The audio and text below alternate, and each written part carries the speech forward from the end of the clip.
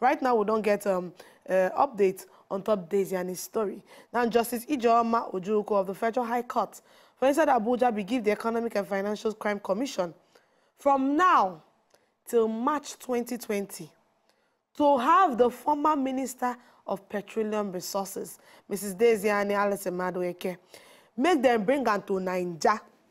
Now, the commission, for inside November of 2018, they found a 13 counts of money laundering against the ex-minister, accusing her, say, she takes some kind of things that she not supposed to take. And when they find out for inside her possession, by the time they calculate her, they say one of them now about $39.7 million. The other one now about 3.32 billion naira, where she used to buy property scatter for inside Nigeria. From Abuja, go reach Lagos, but that he said that one even there for inside the properties which she also follow by.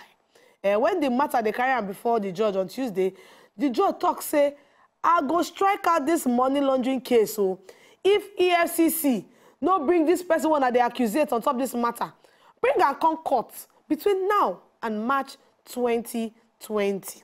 He say, if not, this matter will go come out for inside here. The prosecuting counsel, Mr. Farouk Abdullahi, don't come outside. We come outside for Tuesday. He be plead with the judge.